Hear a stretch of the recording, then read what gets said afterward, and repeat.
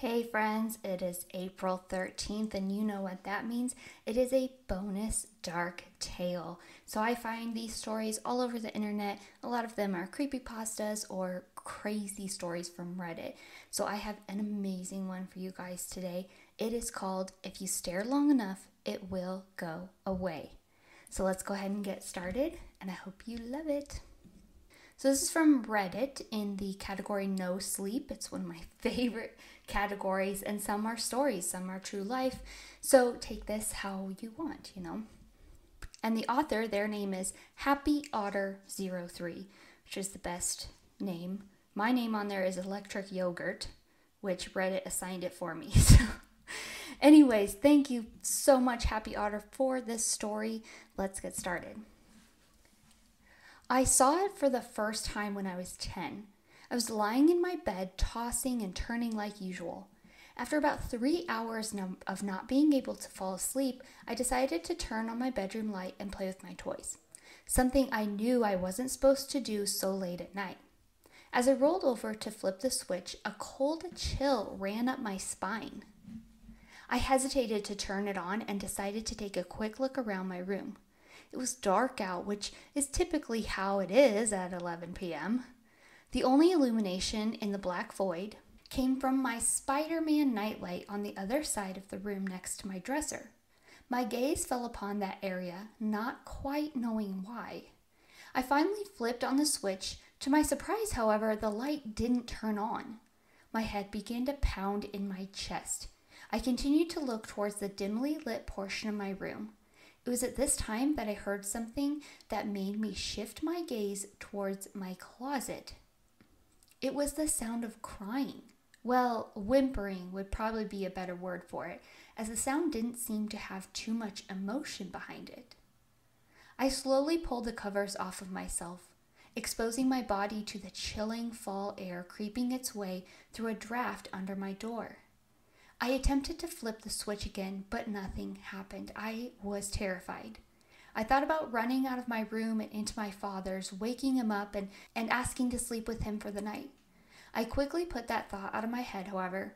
Dad has to be up for work very early and probably wouldn't be happy by the disturbance. The whining from the closet continued, and I decided that I would go check on it. I was young, what can I say? I lifted one foot off my bed and the other quickly followed. In just a moment, I was on my feet, making my way towards the door of the closet. Just as I reached the handle and was about to turn it, the crying stopped. I just stopped. My heart was beating a mile a minute at this point. I grasped the closet door and slowly opened it. I hesitantly looked inside, but what I found wasn't what I expected. There wasn't a monster or a ghost or anything like that at all. It was just clothes. As I searched around in the closet, I noticed that my nightlight began to lose its glow. I turned my attention away from the closet and back towards the nightlight. That's when I saw it, standing behind my dresser, staring directly at me. It looked somewhat human, except for the fact that it wore no clothes and its skin was as pitch black as the night sky. It was easily 6 feet tall and its back curved at an unnatural angle. It had 2 bright white eyes, but no other features that I could see in the faint light. Its hands, or claws is probably a better term, were wrapped around the top of my dresser. I stood motionless, staring at the creature. I did not move. It just stared. I tried to scream, but no sound came out of my dry throat. I slowly made my way to the door of my room, never looking away from the creature. I turned away to find the handle and heard a noise that made my blood run cold. It was moving, slowly but surely sneaking up behind me. I quickly turned around and almost fell backwards in terror. It was right behind me. It was much taller than I expected it to be, and its head almost touched the ceiling.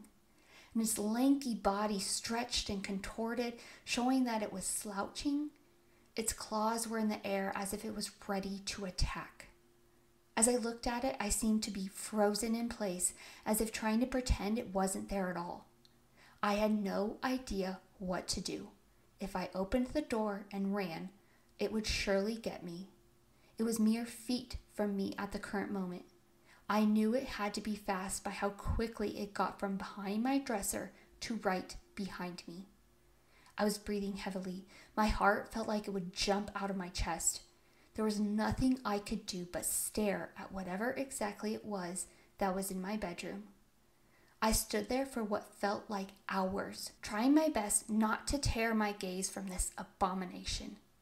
After a very long, uncomfortable staring contest, it began to move. Lowering its claws, it slouched down even further, turning away from me and started towards the closet. It opened the door and went inside, shutting the door quietly behind it. I let out a breath that I didn't even realize I was holding. The first thing I thought to do was to try the light switch again. To my surprise, it worked. The room lit up like a savanna at sunrise. The crying noises were gone. The monster was gone. At least, I hope it was. I was too afraid to go open the closet door back up. Can you blame me? I was a little kid. I was traumatized. I left the light on the rest of the night, and needless to say, I didn't sleep. My dad came into my room when the sun rose to wake me up. He was surprised to see me already awake, sitting on my bed with the light on. He asked me what was wrong, and I told him. He pushed it off as a nightmare. Looking back now, I can't blame him. It sounded crazy, like a kid's overactive imagination cooking up a bizarre nightmare. But it wasn't a nightmare. It was very, very real. I was scared to go to bed the next night. After a while, however, I reluctantly fell asleep. I was awoken around 1 a.m. to the same sound I heard the night before. A faint crying coming from my closet. I quickly sat up and was wide awake. I immediately went for the light switch, and as I expected, it didn't work. I ran back to my bed and stared at the closet, pulling the blanket over me so that the only thing that was visible were my eyes. I stared at the closet, listening to the crying. I knew I couldn't open the door. I was smart enough to know that whatever that thing was, it was safer for me if it stayed in the closet. It didn't stay in the closet. Not long into my gaze upon the door, it started to budge, slowly pushing outwards and opening. When the door was about halfway open, I saw its terrifying face again. It looked directly towards the bed, and when it saw me sitting there staring back, it froze once again.